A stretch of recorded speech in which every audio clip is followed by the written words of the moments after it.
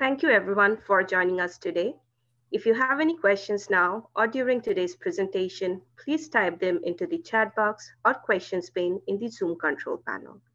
Without further ado, I would like to pass the platform to Dr. Carl Horvath, President at Campus Consortium. Over to you, Carl. Thank you, Lily, and thank you everyone for joining today. This is the Campus Consortium EdTalk webinar, and this is a monthly series of webinars where we address issues and topics in education revolving mostly around technology, but no topic is not too important to discuss.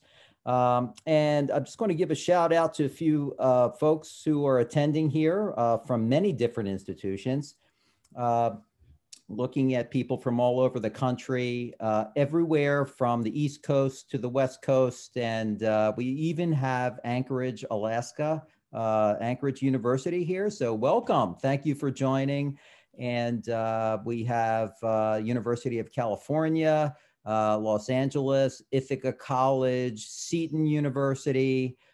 We have some schools in New York, San Diego State University. We have Oregon State University, University of Wisconsin, Kent State, Stanford Healthcare. We have Bridgewater, Wilkes University, UNC Chapel Hill, Oakland, Campbell, Metropolitan State University of Denver, and Stanford University, Allegheny College. We have a few K-12s as well who have joined us, and thank you for those school districts who have signed up. You know, technology crosses higher education and K-12, so everybody has to use technology, and we support technology and education. We also have Columbia University, Swarthmore College, and St. Bonaventure University. And of course, I see Richard Wack. Richard, thanks for joining again. He's a frequent attendee from Villanova University in Philadelphia. So appreciate everybody taking the time today to be here. Wanted to give everyone an idea of who was attending in the audience. So we have a great panel today. We have academic leaders who will speak on the topic of our subject line, which is Rethinking Student Learning and Engagement, Technology and Education. So my name is Carl Horvath. I'm the president of Campus Consortium. We're a national technology association. We support schools in terms of technology. And this is one of our monthly webinars called an EdTalk. I'll tell you a little bit about Campus Consortium. It was founded 2003, and our mission is to serve all our members and anyone in the education sector. We are a liaison, we're an advocate, a contact manager to help all institutions, including underserved communities and institutions, to make sure that all education institutions and the students that attend them have equitable access to technology. And we try to help them overcome financial and resource challenges. Here's a few of the, we have different programs and services. So these are some current open in-kind grants that are set to expire, I guess at the end of the month, looks like April 29th. So if you're interested in finding out more about these, please visit our website at campusconsortium.org. And I also want to put a shout out to our sponsors. These are EdTech sponsors that are partners of Campus Consortium, and we vet all our EdTech vendors, and our responsibility is to our members to make sure they're getting quality value from the EdTech vendors. And you know, a lot of these vendors offer everything from in-kind grants to special pricing and packages. So if you are searching for a particular application, product, or service related to IT, we can often help with that and provide the best value because they give special pricing through Campus Consortium. Also want to give a shout out to Cambridge College and Duke Law for our representatives today, who are both from these institutions. And I'd like to just start off talking a little bit about how we came to this topic for this webinar. And from a very informal content analysis of a lot of the education news, blogs, journals, and publications, there's a few keywords that really started popping up, especially in the past couple of years in a lot of the content. And on the left side, you see the R's. On the right side, you see the T's, but they're very often used: rethink, reimagine, redefine, reinvent, revitalize. So these are all articles that we've read that really talk about thinking about a new way to do what maybe has been done for decades or even hundreds of years. What's the new approach? Also, where there's a lot of articles and journal articles have the word transformation, transition, transvalue, transfigure, transmagnify, magnify, so magical changes from the influence of technology. And so I guess our discussion today is really going to be, do you think that technology really causes some fundamental thinking of education? Does it really fundamentally change it, or is it really a support to education and should always be looked at that way? And we have some consistent pedagogical legacy processes and procedures that will work forever. So that led to us kind of using the word rethinking student learning and engagement in our title today. Of course, it centers around technology and education mostly because that's where a lot of the impacts have come. And of course, anyone that's been through the pandemic knows that their institution most likely relied on technology. And so has that made an impact on your institution? We're going to ask a few poll questions of our audience. And as we go through this presentation, because we like to have a two-way conversation, not just us talking to you, but you also telling us your thoughts. So as Lily mentioned in the beginning, we have a Q&A window pane for you to pose questions. But I'd like you to please participate in these quick polls. We'll only keep them open for 30 seconds. Have changes in society, impacts of the pandemic, and ubiquitous technology prompted your institution to modify academic and administrative strategy? And so the three answers we put down are minimally, there's been some minor adjustments, but we're mostly back to normal, somewhat, some program changes, a lot of hybrid and flex has been programs and resources have been implemented in many institutions, or significantly, we've remodeled our academic programs and student services. So please just take the next 30 seconds to all our attendees for this webinar and give us your perspective from your institution.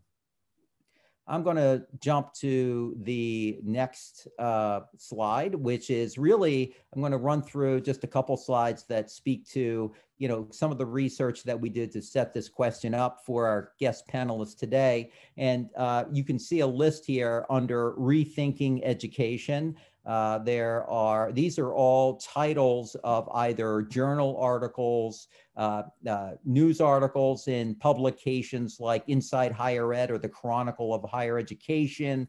Some of these titles are from McKinsey reports, which is a consultant group, and many other sources. But you can see there's a pattern here of even mostly rethinking, a few reimagining, and this is where we came up with that list at the very beginning of our presentation. And you can see also that many of these dates, they actually start several years ago, 2012, 17, 18, but they really accelerate as of the pandemic. So the pandemic certainly had some impact on the influence of technology and education. Before we move on to the next slide, I want to share the results of this first poll question. Have changes in society, impacts the pandemic, and ubiquitous technology prompted your institution to modify academic and administrative strategy? And 17%, minimally, that, you know, where we made some minor adjustments, but we're back to mostly normal. 57% did the hybrid and flex approach. So yeah, they've made some maybe some substantial changes, but they're using their legacy practices as well. And then 26% significantly remodeled their academic programs and student services. So interesting results on that poll question.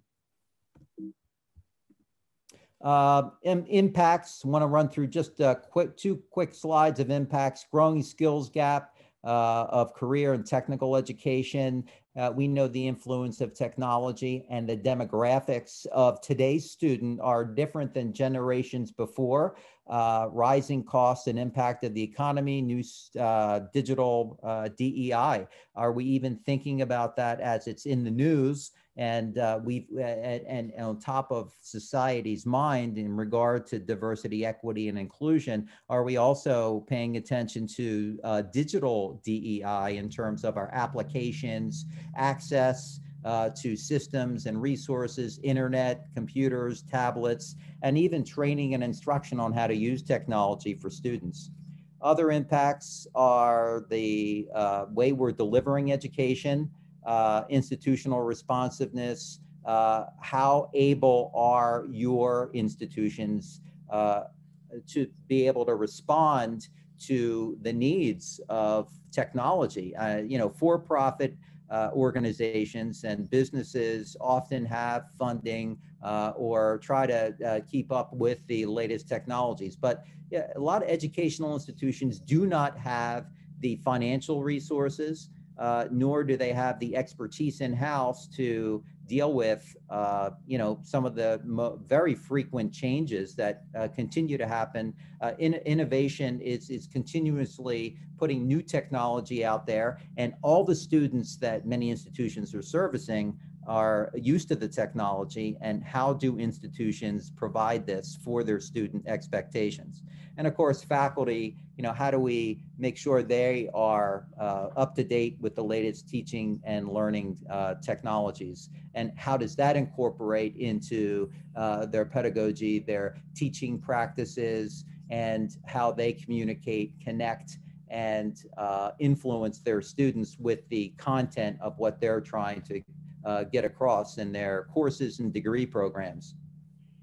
Here's a quick poll that was from last year from Carnegie Corporation, run a Gallup poll to try to get the sensibility of parents, in terms of our college age students. And of course, we know that our college age students have changed from decades ago to being more high school graduates to a broader mix. And I think Stephen can speak to this more from his institution, but this poll shows, please think about your ideal situation. Looks like 54% of people, which seems low to me, think a four-year college is, of course, the next thing to do, but others are looking at other pathways. And so I don't know, Steve, do you have, I know your institution's very dedicated to the adult learner and new careers. Yeah. So in a way that question is posed to a more traditional probably model, the 18 to 22-year-old first-time full-time bracket. But it doesn't surprise me that there's a broader range of desired outcomes for families and their kids. Some of the things I'll share when I talk, it has to do with that expanded range of things that are confronting education nowadays. Great, thank you. Yes, it should be very interesting, and the model is changing, I think, for many institutions. This is just my final quick slide to kind of summarize, this idea, to present this case, to our panelists for them to kind of talk a little bit about some of these things. certainly the influence of society, the type of student we're supporting today, the innovation and advancement of technology, and the increased dependency just in life is really spilling over into the education environment, and really requiring, I think, many institutions to at least address it, in terms of how it's impacting the students and what they do to deliver teaching, learning, and student services. There's also that sustainability. How do you may invest in technology, but some years institutions have to put money into facilities like repairing buildings instead of investing in technology infrastructure. Does that mean over the next 2 years you can't keep up with the technology because you're fixing issues on campus? It's great. There's a point down here that says create an environment of deliberate evolution. Well, yeah, that's easy to say, and it may be pie in the sky for some institutions that have very limited resources. It's a great sensibility to have because you're always awareness, you have a mindfulness of innovation and technology and change, but what can you do about it? So just a few talking points here to, kind of get us thinking. Here's our second poll question.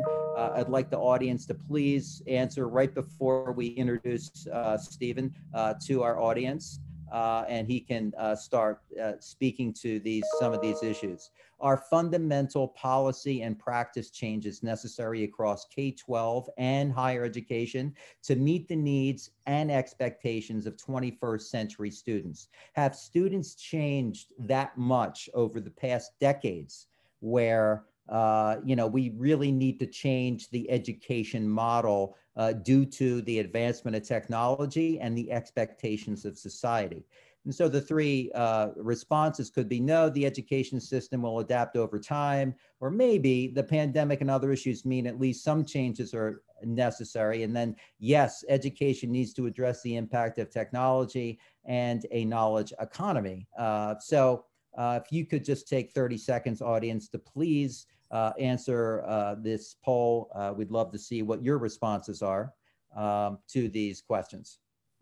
I'm going to move right into introducing our first panelist for today.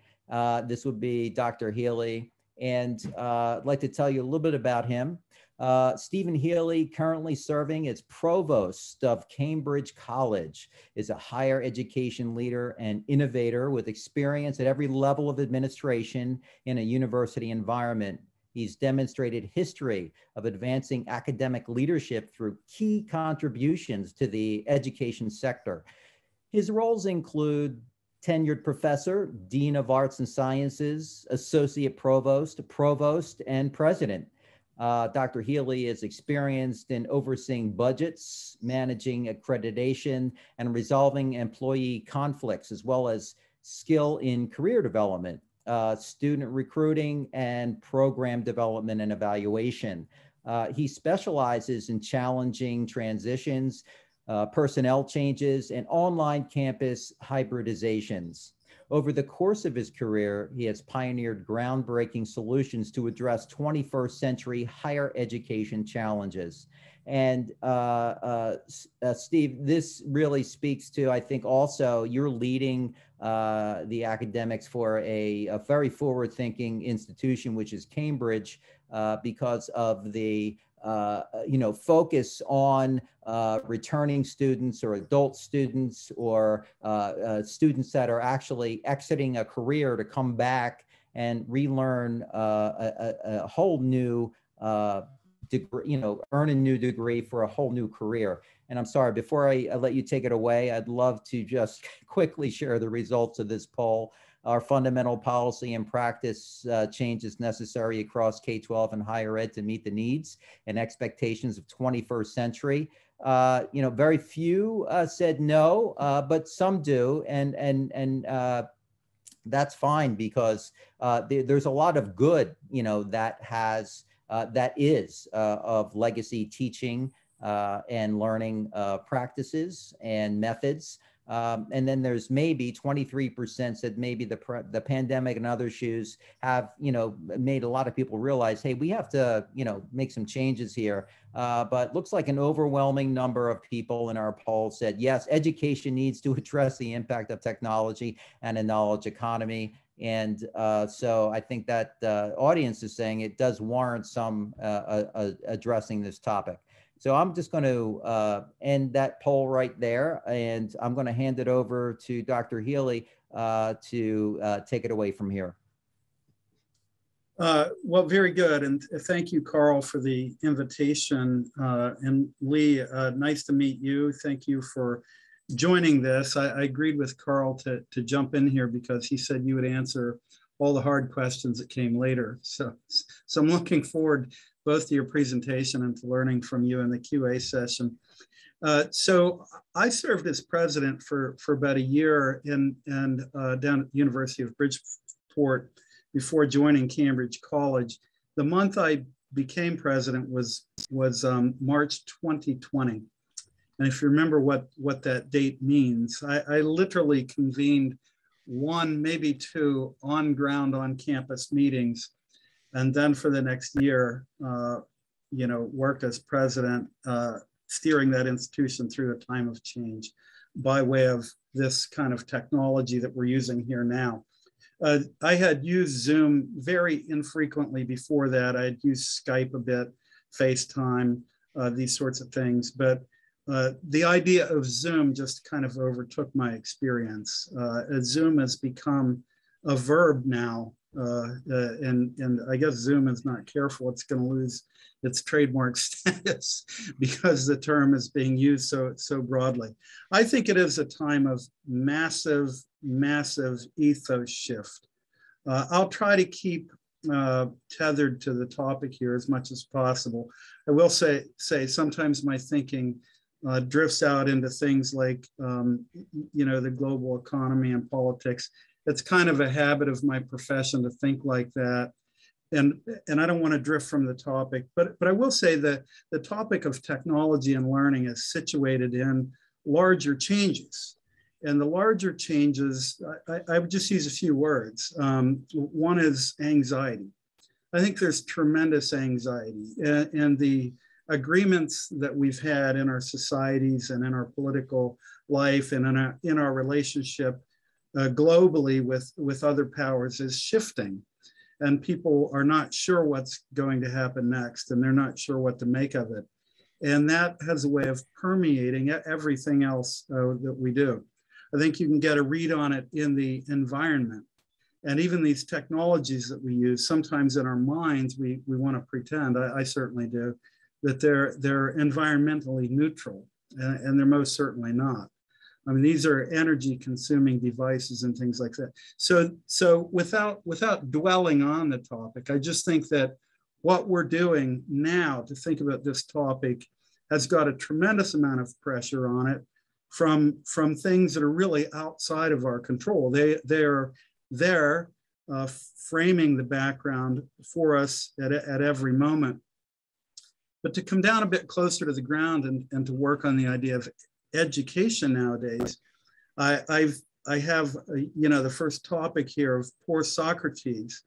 And if you'll remember Socrates, he was maybe the greatest of all teachers, reflected on by his student Plato as the most just man who ever lived.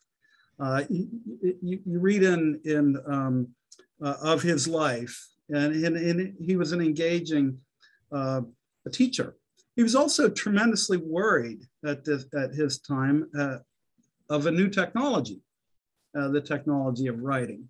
He felt that would fundamentally shift things that were discovered in a teaching learning project, in the philosophical project that he had engaged on with his students.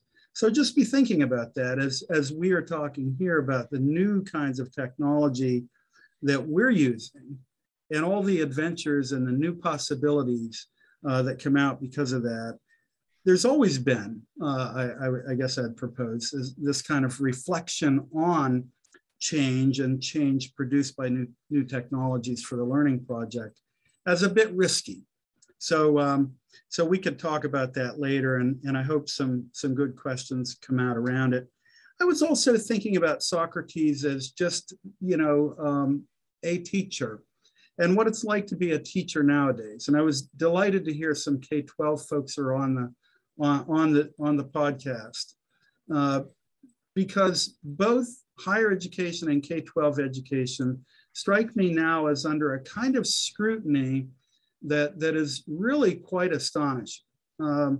K-12 and pre-K-12 teachers are held responsible for things that there's probably always been some of. It just strikes me, though, that the amount of scrutiny, the amount of criticism, the amount of demands made upon teachers has gone up.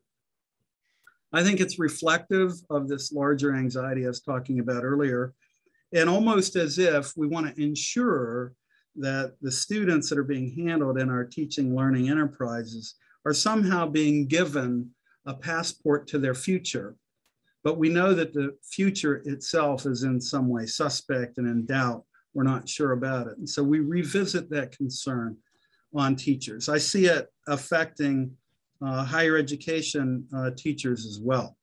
The range of things that they're confronting is really quite different, even from when I began my career in higher education 25 years ago.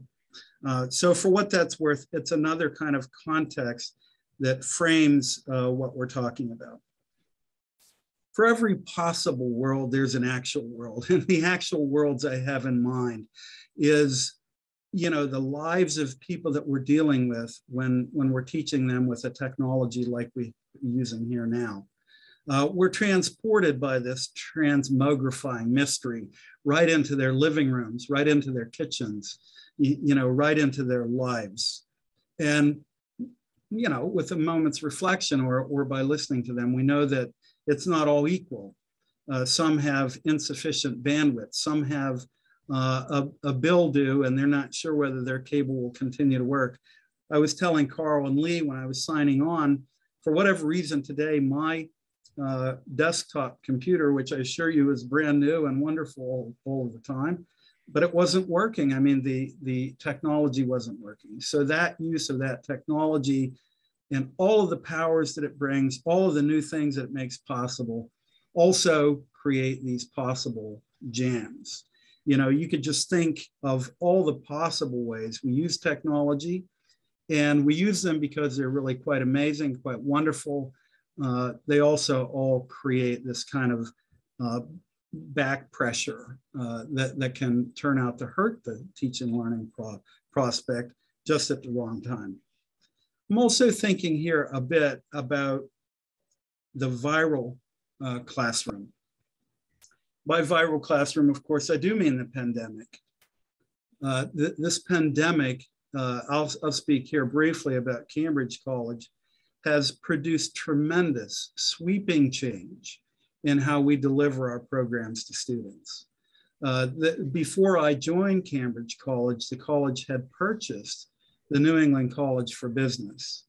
And we continue offering programs through that entity. We've rebranded it as CC Global, Cambridge College Global. That's an online delivery system that uses asynchronous modes of instruction primarily. The student recruitment from it is very largely from business to business relationships and also digital recruiting, but about 80% of the enrollment comes through the B2B relationships. That has been here through the storm of the pandemic, and it's been a source of, an anchor for how we make adjustments in the rest of our space. The traditional side of Cambridge College, it's a non-traditional or adult serving, but if you want to say the traditional side, the on-ground side, at the moment of the pandemic, like all of our institutions, did have to, in that March 2020 period, take upon a retreat initially to Zoom and take upon an emergency shift. And then in the context of that emergency shift, begin to make substantive changes to how teaching and learning was done. our students in that side have voted with their feet. About 90% of that part prefer to continue with Zoom mediated and technology mediated instruction.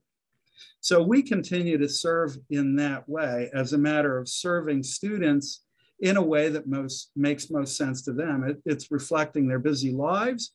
It's reflecting adult learners with kids. It's reflecting what it's like, even in a pandemic time, to be driving around the city of Boston in rush hour trying to get to a physical campus.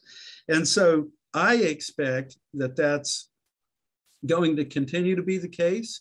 I also expect we'll continue to rebuild our on-ground enrollments over time. So as a way of adjusting to that, we will then have really three major modalities. We'll have the online asynchronous, we'll have Zoom and technology mediated synchronous, and we'll have on-ground instruction as well. I'm thinking about the viral classroom in another way, and I was just pondering this a bit, just as a topic. And it strikes me that teachers nowadays never really know whether someone in the class isn't live streaming the instructional episode to Twitter or to YouTube. I mean, these moments without context can be very, very embarrassing. They can, I suppose they could be funny and fun. It's not all just difficulty and terrifying possibilities, but that kind of inflects the learning project. I think that the connection between what goes on in a classroom and the outside world is more permeable now than it has ever been. Not that long ago, a student that came into the class might ask the professor, "Are you comfortable with me taping the lecture?" And I've heard professors say, "No, I'm really not comfortable with that, so please don't do it." But probably most have allowed it, been comfortable with it. I always was, but now, there may not be a choice in how it's being done. And so I don't know exactly what that means, but I'll just put it out there as part of the virality of it. Now you could imagine a teacher in a classroom doing something that really was designed in that learning context to push the buttons of students, right? Because that's what helps the learning project. You have to ruffle some feathers sometimes to engage in good teaching. And absent that context, as it got put on a medium which it wasn't designed to be played on, it means something very different. It becomes a comedy show all of a sudden. So I'll just put that out there. Well, I'll close here. My final topic is just the idea of change and the embrace of change. And I'll tell you, I want to brag about professors. I'm a professor in my own heart here, but I've been working on the administration for a long time. But I've stayed in higher education because I love teaching and learning. I love being a professor. I love supporting what they do. And, truth is that a great many professors, this would include me, when they come to class, they come to it with a sense of wonder and awe, but also vulnerability. Every time is engaging of people in their life story. Every time something could go wrong, every time something can go right, we can plan for things to go right, but there is that moment of real anxiety. And I've spoken to hundreds of professors over the years, and a lot of us will embrace common things, common patterns, a reused syllabus, lectures that are used again and refreshed, not because we're lazy, not because they don't care, it's because those conservatisms give a foundation to pursue learning and to push students in ways that they know are appropriate. Sometimes that means that there is resistance comes in to forms of change that would be really good. And I guess I would say, online learning is one of those areas, and for a lot of colleges, in whatever way that it's being pursued. And it strikes me that this period of pandemic, because there wasn't really a choice, it became a necessity. That necessity pushed on all of us to be the mother of contravention. It gave us the ability to rethink our old patterns, to discover a new way of doing it, to jump out there and to begin using these technologies. We didn't like that we felt brand new at it. We didn't like that we felt like we were doing our first year of lectures all over again. But like our first year of lectures, we got through it, we learned from it, we got better. And I think we're prepared now in a way we weren't before to fundamentally change teaching and learning with this technology in mind. Carl, I'll leave it at that and then hand it over to you and Lee. Very good. So Steve, you know, I know that you know what you mentioned about being president and then immediately having to deal with the pandemic. I mean, that must have been you know, quite an impactful time in your career, your life. You know, this is a different role, you know, where you're leading this entire, you know, institution. And you know, certainly it sounds like you did what had to be done, you know, which was address the situation. So I think many people that I've talked to, presidents, you know, vice presidents and many different leaders have said that, you know, all they could do was do whatever they could to make it work so they didn't have to shut down the program, so they didn't have to stop teaching and servicing students. But they didn't say that was always optimal. Did you, through your experience, kind of being thrown right into that situation, did you come out of that with any new ideas or new approaches, or was, and I'm thinking about Cambridge College a little bit, only because your brain's probably already there because you probably have so many more, you know, advanced students in terms of jobs already returning to the workforce. Yeah, I did. I think I learned a lot of things. But if I were to say one thing, and this may surprise y'all, I'm not sure, but the need to be sensitive and compassionate to people strikes me as like maybe the most important thing I've been thinking over the last year. People are feeling the strain. They're, you know, they're doing all their work. It's amazing to me how much continuity there has been. If I were to explain, if I would have thought myself before the pandemic, through it, now after it, kind of, would we have maintained this much continuity in light of the changes that we've gone through? I would have predicted an abominable failure, and it isn't. It's amazingly successful. We've reconstituted work projects. We use this stuff so seamlessly and effortlessly. We were discussing earlier today at the college here, productivity. And I have to think the productivity has gone up. I mean, in some ways, people have donated their drive time to working. And you know, we may have some mixed feelings about that. We do want, you know, work-life balance. But the compassion piece is important. I'll just put it out there for whatever it might mean. Yeah, Steve, also, you know, I know you work with a lot of faculty, and what was amazing to me, because I was in the midst of that transition to it, my institution at the time, and what amazed me, and I heard this from a lot of academic leaders also, is that everyone rose to the occasion, as you said. You know, it's like being understanding is one thing, but you know, where you may have heard complaints before about change, you really didn't hear them this time, because it was amazing how I heard so many faculty members, well, yeah, this is what we got to do. And having been responsible for technology in so many institutions, you know, I would introduce change that wasn't too popular, you know, most of the time. But certainly a lot of people have risen to the occasion during the pandemic, and it helped us all learn, you know, something new, which I think is good. So Thank you very much for that. I'm going to roll us to the next poll question. And this is our final one for our audience. Please take the next 30 seconds to answer this one. This is maybe a bigger picture question about education itself. Should educators capitalize on the digital culture by incorporating technology into all aspects of education to promote 100% active student participation?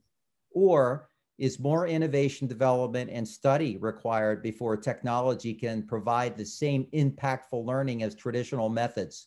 And what I mean by traditional methods may be, your traditional on-ground classroom environment. You have the professor at the front, or the instructor at the front of the room, and you have a class full of students that come every Tuesday and Thursday for an hour and 45 minutes for a full semester, as opposed to what we've had to adopt, which is really kind of this virtual online environment, which some think, can't wait till we get back into the classroom. I've heard that so many times. And then, I just was reading an author the other day, yesterday morning, who said, there is nothing like face-to-face interaction. No amount of any technology can replace that interpersonal interaction physically in front of each other. So, I've also heard other faculty and instructional designers say, this actually can empower faculty. You can reach students in new ways. And as Stephen said, in terms of being more sensitive to students, we have a whole new generations of students who are very used to a digital culture. That doesn't mean they're experts at technology, but they're used to those environments. And those environments are, definitely different than the generations prior to the current generation. So should educators really look at a sea change for all of education, or is this something that we should do one at a time? So we just got the results of those polls in, and looks like no, technology is more of a utility. Overdoing it will have negative effects. And I believe it or not, I have heard of some of that. And I understand, some of the sentiment toward that. But none of our audience answered that. We really have almost a 50-50 split between somewhat technology can make a difference by using it in flex and hybrid environments. So we had 48% of our audience answered to that. And then the 52% of our audience said, yes, technology is a game changer. Education benefits from its increased use and application. So looks like we're not turning back, and we will be moving forward in, kind of working so where technology can benefit education. So thank you for that. I'm going to move on to introduce our next panelist and tell you a little bit about Lee Rainers. He joined the Duke Global Financial Markets Center as executive director in 2016. At Duke Law, Rainers teaches fintech law and policy, as well as seminars relating to financial policy and regulatory practice. His broad research agenda focuses on how new financial technologies fit with existing regulatory frameworks. His work has examined the risks associated with cryptocurrency derivatives, the rise of digital investment advice, and corporate governance failures within the financial industry. He writes frequently on fintech and other financial regulatory matters on the FinReg blog, and speaks with financial policy experts on the Global Financial Market Center's podcast, the FinReg Pod. And I put both of these links in here in the presentation, which we'll send out to the audience. So you can listen to Lee's talks and read his articles. So Lee, thank you very much for joining us. It sounds like, there's a lot of things that happen behind the scenes with our finances, and you're teaching all those financial leaders how to do these things, especially with, I love your work in cryptocurrency, which, so many people are saying, oh, it's a fad, it's never going to take off. Meanwhile, others are saying this is the new money. Everything you knew before is going away. So interesting area to work in. And thank you for joining us today. And I'll hand it right over to you.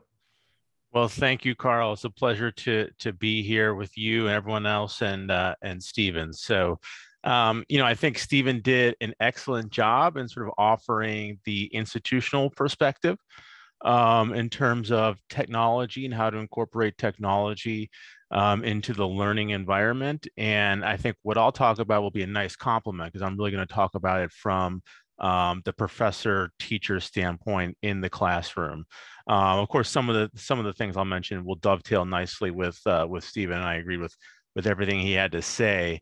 Carl, as your introduction noted, obviously coming into the pandemic, I had already been teaching about technology, and specifically how new technologies are being applied in the financial services sector, to a non-tech audience. So, I have been thinking, even before the pandemic, quite a lot about, how do I change what I'm doing in the classroom? Because I'm talking about stuff that is so cutting edge. All right. I mean, you mentioned cryptocurrency, and that's, increasingly taking up a lot of my teaching and research and speaking time. And it just didn't seem right to me that I would talk about this subject, in front of the whiteboard, right? That a high-tech subject matter should be taught in a way that incorporates tech. But again, my audience, my students, they're law students. So they're not technologists, and I'm not necessarily a technologist either, right? So we'll touch on some of those issues there. My first bullet point here is, I think, probably something that most folks know already, which is that, the legal academy has been the most resistant academic discipline, I would say, when it comes to incorporating technology and the fundamental teaching and learning experience, right? It really hasn't changed all that much in, 200 years, really. And it's perfect that Stephen mentioned Socrates, right? Because at law school, we have the Socratic method, which is the students have to read the textbook, right? There's assigned readings, they read the case book, they show up, the professor lectures, and then he cold calls on them throughout the lecture with questions, right? This is the Socratic method. And so, your parents and your grandparents, legal education, if they went to law school, is really no different in a lot of ways than the experience now. And I think, that in some ways that's good and kind of reassuring to a lot of folks, but I think it's long overdue for a rethink. And the pandemic provided us that opportunity, right? A fundamental experiment was foisted on all of us. And so we tried things. And some of those things worked, and some of those things didn't work. And I think it's important from, both the teacher and the institutional level, that we learn just as much as from our I don't say failures, but from things that didn't work, as from what did work. So first, I think it's pretty clear, hopefully by now, that the digital classroom experience has to be different from the physical classroom experience. I know a lot of my colleagues, when March 2020 came, we were in the midst of the spring semester. I think we were all, scrambling, doing our best. The students were forgiving, as we were forgiving of the students, as Stephen mentioned. And so we were kind of all in the same boat there. But as we headed into the fall of 2020, and it was apparent that, institutions like at Duke, and I think most of your institutions, were going to be online, that we had sufficient time as teachers and as institutions to revamp our curriculum and our delivery mechanism, that our students demanded that of us. And it was on us to deliver that to them, certainly when they're paying, what they're paying. And so, unfortunately, I did see, some of my colleagues simply try to recreate the traditional classroom experience in the digital environment. And nobody wants that, right? Students do not want to listen to someone talk to them on a computer screen for an hour and 15 minutes, and then maybe jump in with, with a question periodically. So you had to think about, how do I differentiate this digital experience? And there, are multiple ways to do that. And so that's why I say, don't be afraid to experiment. I think, Carl, you've kind of demonstrated how you can do that by incorporating the polls, for instance, right? Zoom does have that feature. I assign, case studies. I actually force my students to give more presentations than they otherwise would have in the traditional classroom to make them be engaged and bring in their classmates. Those are just some examples. One of the things that I had done before the pandemic was build out an online course for the Coursera platform. And I'm sure most folks are familiar with Coursera. It's called FinTech Law and Policy. You can Google and you can audit the course for free. Shameless plug there. And I can tell you that was a lot of work to put that course together. If you've ever watched Coursera or, similar kind of MOOC as they're called, they're very polished. I worked with a very good team here at Duke in our digital learning group, who were able to kind of put together nice graphics for me. And, frankly, had I known going into it how much work it would have taken, I'm not sure I would have said yes to doing that. But I can tell you that I am so thankful I've done that, because it's provided an evergreen resource for me. And I was able to incorporate that into my class when the pandemic came. And this gets to, I guess, jumping ahead to the bullets here, the asynchronous learning.